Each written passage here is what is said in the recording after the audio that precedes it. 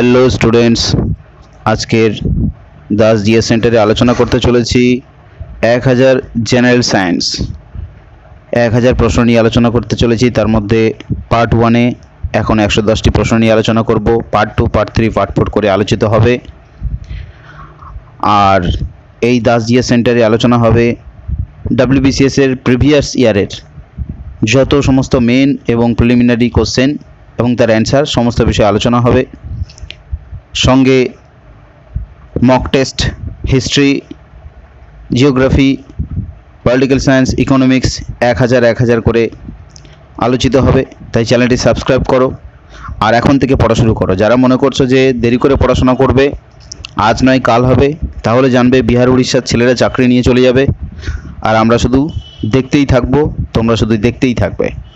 তাই এখন থেকে পড়াশোনা শুরু করো, এক্ষুনি থেকে পড়াশোনা শুরু করো এবং মন দিয়ে ভিডিওটি দেখো এবং উত্তর বলার পূর্বে উত্তর দেওয়ার চেষ্টা করো। চলো আর কথা না বাড়িয়ে শুরু করা যাক আজকের জেনারেল সায়েন্সের প্রশ্ন। 1000 প্রশ্নের প্রথম প্রশ্ন হলো, যে যন্ত্রের সাহায্যে বৃষ্টিপাত পরিমাপ করা হয় সেই যন্ত্রের নাম কি? সেটা আমরা সকলে জানি, সেটা হলো রেইন গেজ। এক্স রশ্মি কে আবিষ্কার করেন? এক্স রশ্মি আমরা সকলে এটাও জানি, রন্টজেন। ওনার পুরো নাম হচ্ছে Wilhelm Conrad Röntgen. Lunar caustic আসলে কি? লুনার কস্টিক আসলে সিলভার নাইট্রেট। লুনার কস্টিক হলো আসলে সিলভার নাইট্রেট। গ্রানাস্টোমা কি? গ্রানাস্টোমা জানি, গ্রানাস্টোমা হচ্ছে সকলেই আমরা সেটা জানি যে ক্লোরোফিল, সবুজ উদ্ভিদের ক্লোরোফিলে থাকে, অন্ধকার দশা এবং আলোক দশায় সাহায্য করে। হ্যাঁ, ক্লোরোফিলের ক্লোরোপ্লাস্ট অঞ্চলে, ক্লোরোপ্লাস্টের মধ্যে। তা গ্রানাস্টোমা কোথায় থাকে না ক্লোরোপ্লাস্টে বললে অ্যান্সার বললে হবে, বা সবুজ উদ্ভিদে ক্লোরোফিলে যদি বলা হয়, যদি অ্যান্সারে থাকে সেটাও আমরা চুজ করতে পারি। ব্রঙ্কাইটিস কিসের রোগ? ব্রঙ্কাইটিস রোগটি শ্বাসনালীর রোগ। ব্যাঙের শীতঘুমকে কি বলে? ব্যাঙের শীতঘুমকে বলে হাইবারনেশন। কোন কোষ অঙ্গাণুকে ক্লডের দানা বলা হয় বা দানা বলা হয়? মেনলি দানা। কোন কোষ অঙ্গাণুকে ক্লডের দানা বলা হয়? রাইবোজোম অঙ্গাণুকে ক্লডের দানা বলা হয়। গতিশীল ট্রেনে বসে থাকা ব্যক্তির কাছে ট্রেনের গতিবেগ কেমন মনে হবে? ট্রেনের গতিবেগ স্থির মনে হবে, স্বাভাবিক, আর পাশের গাছপালাগুলো চলন্ত বলে মনে হয়। এটা স্বাভাবিক প্রশ্ন। কোন প্রাণীর গমনাঙ্গ ফ্লিপার?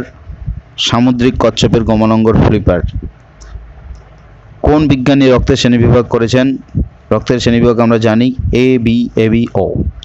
আর যিনি এই বিভাগটি করেছেন ওনার নাম হলো কার্ল ল্যান্ডস্টাইনার। কার্ল ল্যান্ডস্টাইনার। ল্যান্ডস্টাইনার কথাটি মনে রাখলেই হয়ে যাবে অ্যান্সার। ল্যান্ডস্টাইনার উনি রক্তের গ্রুপ শ্রেণীবিভাগ করেছেন। কোন প্রকার উৎসেচক রক্ততঞ্চনে সাহায্য করে? থ্রম্বোকাইনেজ রক্ততঞ্চনে সাহায্য করে, থ্রম্বোকাইনেজ। কোন গ্রন্থি থেকে গনাডোট্রফিক হরমোন খরিত হয়? গনাডোট্রফিক হরমোন পিটুইটারি গ্রন্থি থেকে, যেটা আমাদের মাস্টার গ্ল্যান্ড বলা হয় এবং আমাদের ব্রেনের মধ্যে অবস্থান করে, গুরু মস্তিষ্কের ঠিক নিচে, মানে মেইনলি মধ্য মস্তিষ্ক এবং গুরু মস্তিষ্কের পয়েন্টে অবস্থান করে, ক্ষুদ্র মটর দানার মতো অংশ।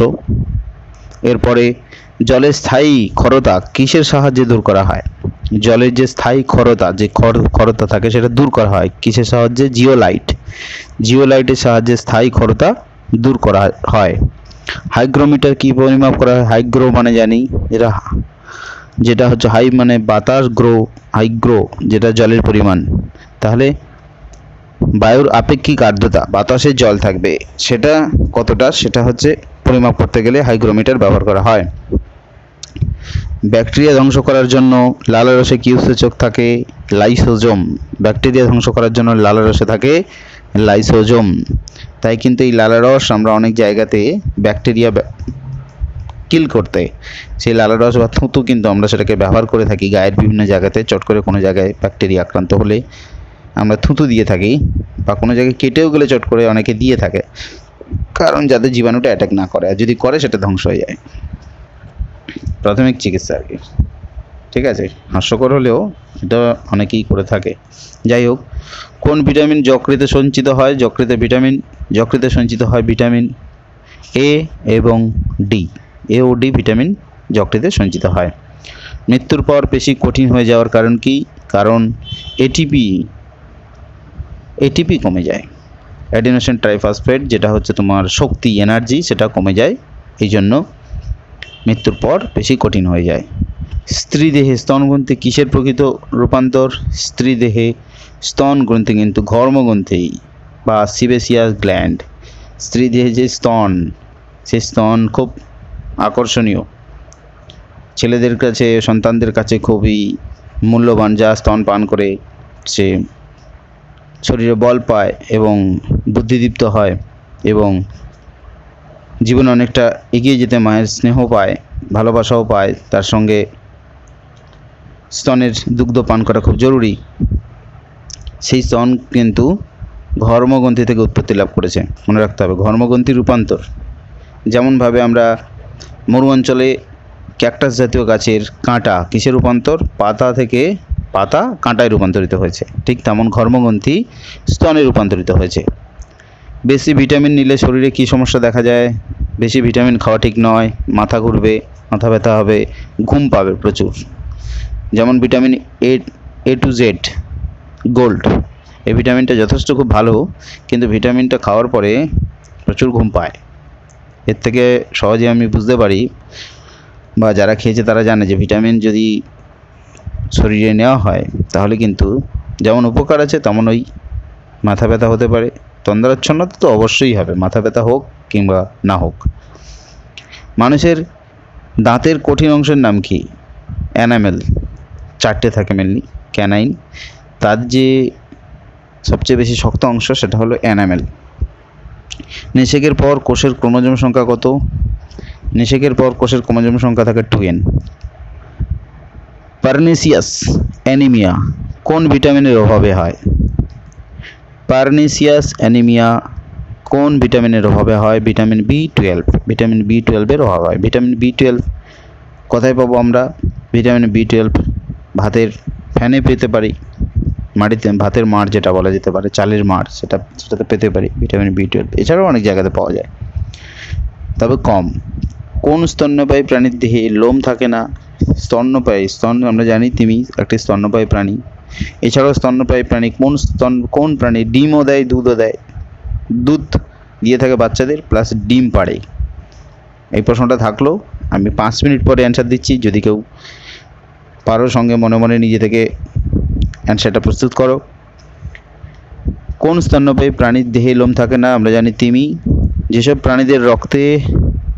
প্রাণীদের রাত্রে মল খাওয়ার অভ্যাস আছে তাদের কি বলে? রাত্রে এরা মল খায়, পায়খানা বা পটি এরা খেয়ে থাকে যেসব প্রাণী, তাদেরকে কি বলে? রাত্রে খায় এরা, তাকে বলে কপ্রোফ্যাগি। কোন কীটনাশকের ছোঁয়ায় পতঙ্গদের মৃত্যু ঘটতে পারে? প্যারাথিয়ন কীটনাশকের ছোঁয়ায় পতঙ্গদের মৃত্যু হয়। কোন অ্যাসিডের উপস্থিতির জন্য বৃষ্টির জল আম্লিক প্রকৃতির হয়ে যায়? নাইট্রিক অ্যাসিড ও নাইট্রাস অ্যাসিড উপস্থিতির জন্য বৃষ্টির জল একটু টক স্বাদের হয়ে পড়ে। ধূমায়মান নাইট্রিক অ্যাসিডের রং কি? ধূমায়মান নাইট্রিক অ্যাসিডের রং বাদামি। নাইট্রিক অ্যাসিডকে অনেকদিন রেখে দিলে কেমন হবে? নাইট্রিক অ্যাসিডকে অনেকদিন রেখে দিলে হলুদ হয়ে যাবে। লাফিং গ্যাস আসলে কি? লাফিং গ্যাস একটি নাইট্রিক অক্সাইড গ্যাস, আর কাঁদুনে গ্যাস এটা লাফিং গ্যাস, নাইট্রাস অক্সাইড। আর আরেকটি আছে, সেটি হলো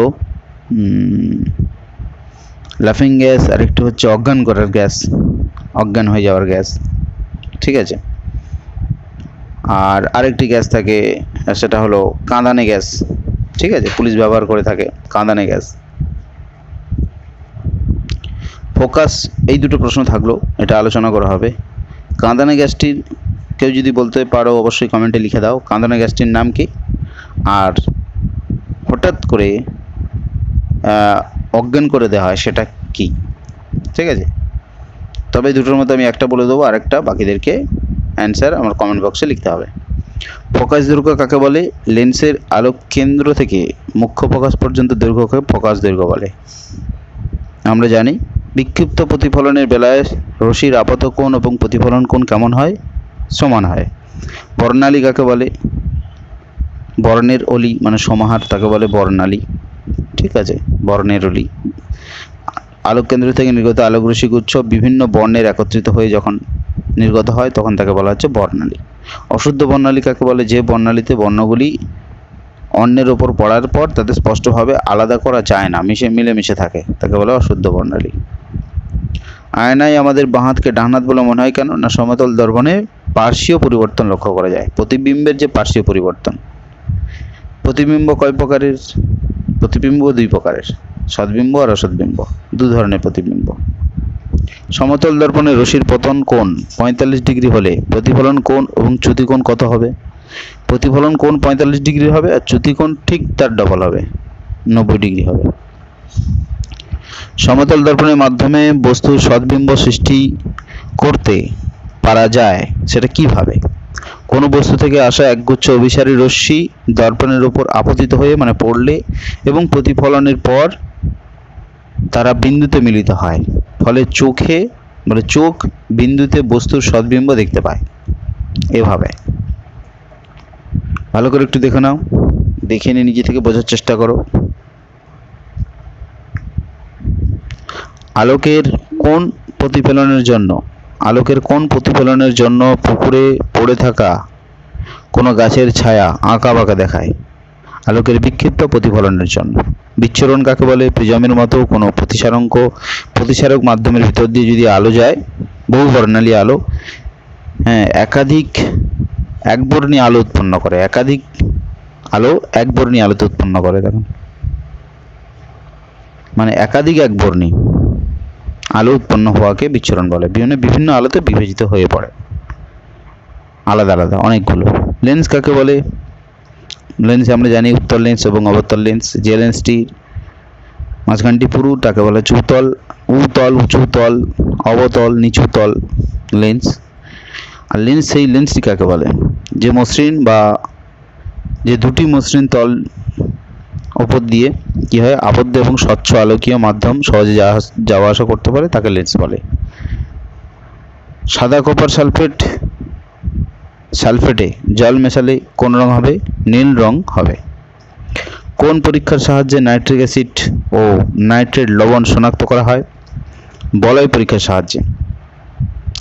পটাশিয়াম ফেরোসাইনাইড কি? পটাশিয়াম ফেরোসাইনাইড এক ধরনের জটিল লবণ। অক্সিজেন গ্যাস বায়ুর চেয়ে ভারী না হালকা? সামান্য ভারী।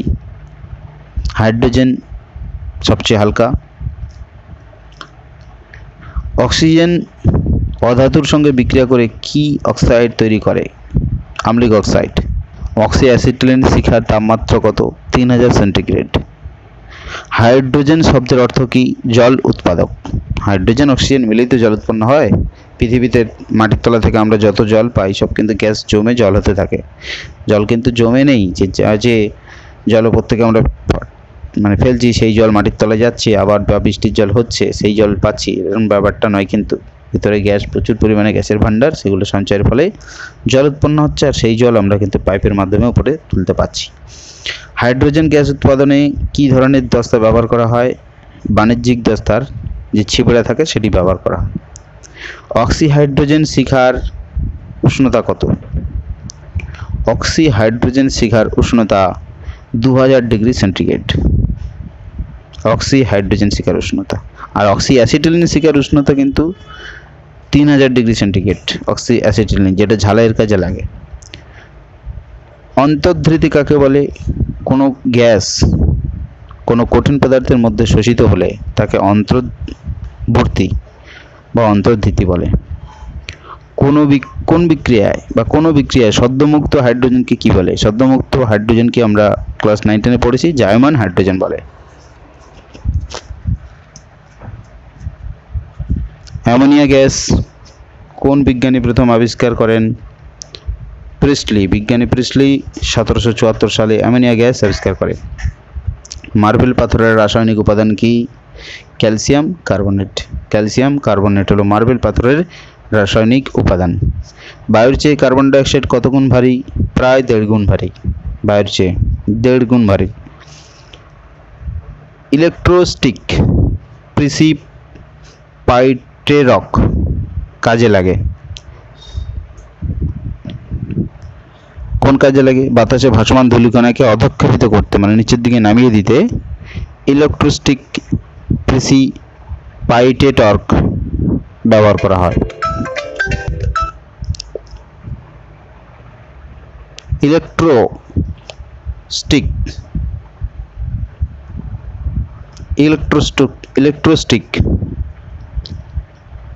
পাইটেটর্স প্রিসিপাইটেটর্ক এটি ব্যবহার করা হয়। সবুজ উদ্ভিদ ও প্রাণীর সুষম অনুপাত কত?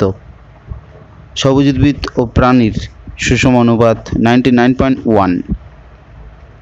গ্রিনহাউস এফেক্ট কি?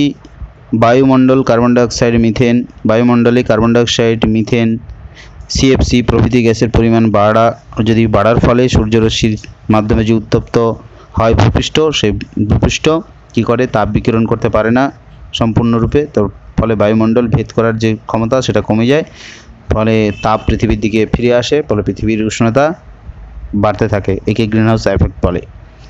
পশ্চিমবঙ্গের জাতীয় ফুল কি? শিউলি ফুল। ভারতবর্ষের জাতীয় ফুল পদ্ম ফুল।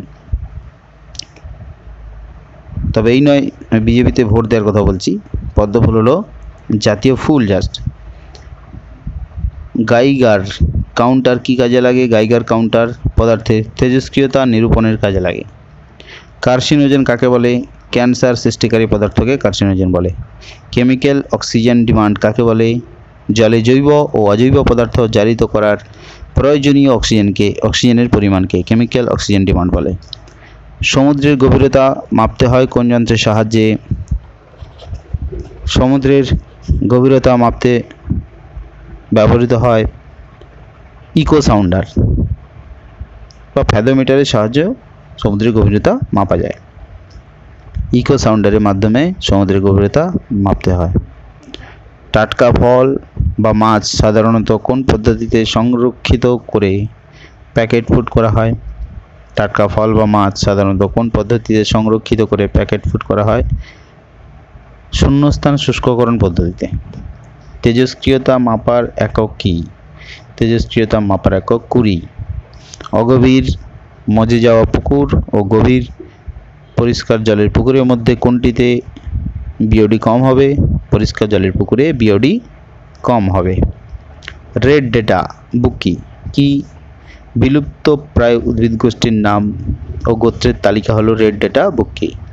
জৈব পদার্থ অবিকৃত অবস্থায় সংরক্ষণের উপায় কি? জৈব পদার্থ অবিকৃত অবস্থায় সংরক্ষণের উপায় 5% ফর্মালডিহাইডেড দ্রবণে ভিজিয়ে রাখা। 5% ফর্মালডিহাইডেড দ্রবণে ভিজিয়ে রাখা। বিজ্ঞানের কোন শাখার সঙ্গে ইকোথিওলজি যুক্ত? ইকোথিওলজি মাছ সম্পর্কিত। ইকোথিওলজি মাছ সম্পর্কিত। দ্বিপদ নামকরণের অর্থ কি? দুটি শব্দে কোনো জীবের বৈজ্ঞানিক নাম। দ্বিপদ নামকরণের প্রবক্তাকে ক্যারোলাস লিনিয়াস। হার্বেরিয়াম কি? শুকনো উদ্ভিদের নমুনা সংগ্রহের কেন্দ্র হলো হার্বেরিয়াম। পশ্চিমবঙ্গের সংরক্ষণ তালিকাভুক্ত দুটি উদ্ভিদের নাম সূর্য শিশির ও নয়নতারা। পশ্চিমবঙ্গের সংরক্ষণ তালিকাভুক্ত। যে লেন্সের প্রান্তভাগ মধ্যভাগের তুলনায় স্ফীত সেটা আমরা জানি অবতল লেন্স। পশ্চিমবঙ্গের সংরক্ষণ তালিকাভুক্ত দুটি প্রাণীর নাম বাঘ ও ধনেশ পাখি। উত্তল লেন্সকে এখানে অভিসারী লেন্স বলা হয়। উত্তল লেন্সে সমান্তরাল রশ্মিগুচ্ছ আপতিত হলে লেন্সের দুই তলের প্রতিসরণের পরে তা একটি অভিসারী রশ্মিগুচ্ছে পরিণত হয়। ফোকাস বা প্রধান ফোকাস কাকে বলে? উত্তল লেন্স বা অবতল লেন্সের কেন্দ্রবিন্দু দিয়ে যে নির্গত হয় আলোক রশ্মি নির্গত হয় তাকে বলা হচ্ছে ফোকাস। TYMV এর টি অক্ষরের অর্থ কি? TYMV এর টি আক্ষরিক অর্থ হলো টার্নিপ। এন্ডোপ্লাজমিক রেটিকুলামের কাজ কি? এন্ডোপ্লাজমিক রেটিকুলামের কাজ হলো স্টেরয়েড হরমোন সংশ্লেষণ করা। মানবদের ক্ষুদ্রতম গ্রন্থির ওজন কত? মানবদের ক্ষুদ্রতম গ্রন্থির ওজন 0.5 গ্রাম। ভালো প্রশ্ন। ক্ষুদ্রতম গ্রন্থির নাম কি? ক্ষুদ্রতম গ্রন্থির নাম হলো পিনিয়াল বডি। যাই হোক, একটা প্রশ্ন করেছিলাম ইতিপূর্বে, সেটি হলো নাকে হাসির গ্যাস, কান্নার গ্যাস এবং অজ্ঞান করার মুহূর্তে অজ্ঞান করা গ্যাস কোনটি? সেটা ক্লোরোফর্ম, আর সেটা অজ্ঞান করে দেওয়া হয়। আর হাসির গ্যাসটা তো ওখানে দেওয়াই আছে। স্বাধীনভাবে ভাসমান, তাহলে একটি উত্তর হলো, আর বাকি যারা উত্তর পাচ্ছ ওটা দিয়ে দাও কমেন্টে। এর পরবর্তী প্রশ্ন, স্বাধীনভাবে ভাসমান জলজ মূলবিহীন উদ্ভিদ কোনটি? স্বাধীনভাবে ভাসমান জলজ মূলবিহীন, মূল নেই এরকম উদ্ভিদের নাম হচ্ছে ইউট্রিকুলারিয়া এসপি। ইউট্রিকুলারিয়া এসপি। উৎসেচক বা এনজাইম, এই নামকরণ কে করেন? নামকরণ করেন উইলহেলম ফ্রেডরিক কুহেন। Wilhelm Friedrich কুহেন। ভারতে পাইনাসের কতগুলি প্রজাতি সম্পর্কে জানা যায়? ভারতে পাইনাসের 6টি প্রজাতি সম্পর্কে জানা যায়।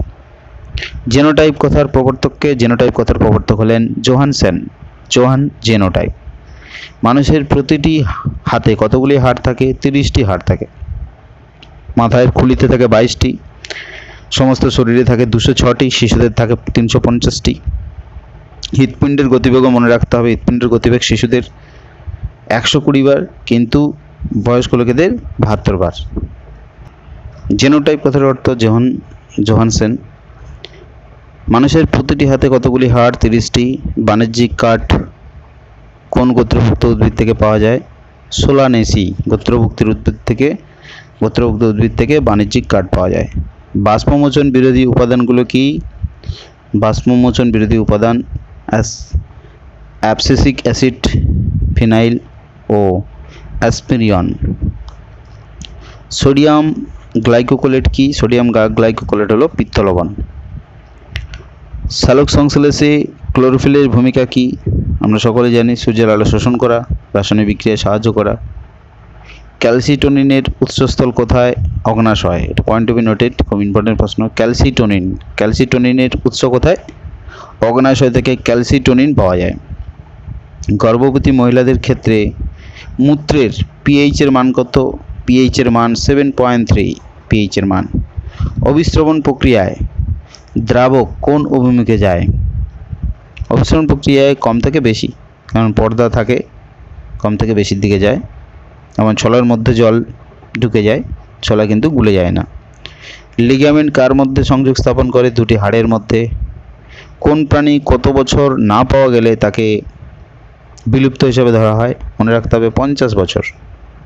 কোনটি অমর নিঃসৃত হরমোন, যেটা ভ্রূণ, সেই ভ্রূণ নিঃসৃত হরমোনের নাম কি? Human chorionic গনাড্রোট্রপিন, HCG। Human chorionic গনাড্রোট্রপিন, এই হরমোনটি অমরার নিঃসৃত বা ভ্রূণ নিঃসৃত। তরুণাস্থি কোষ কোনটি? তরুণাস্থির কোষ হলো কন্ড্রোসাইট। কন্ড্রোসাইট কোষটা কিন্তু তরুণাস্থির কোষ। কোন পতঙ্গ জলে ডিম পাড়ে? ড্রাগন ফ্লাই জলে ডিম পাড়ে। মানুষের সবচেয়ে মজবুত হাড় কোনটি? ফিমার, এটা উরুর অস্থি, এটি হলো বড় অস্থি। স্তন্যপায়ী প্রাণীদের ক ধরনের দাঁত থাকে? 4 ধরনের দাঁত থাকে। পতঙ্গের দেহে কোন প্রোটিন পাওয়া যায়? পতঙ্গের দেহে কাইটিন প্রোটিন পাওয়া যায়।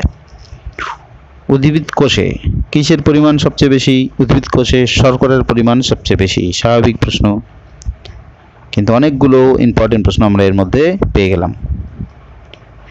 অ্যাটাকামাইট কোন ধাতুর আকরিক?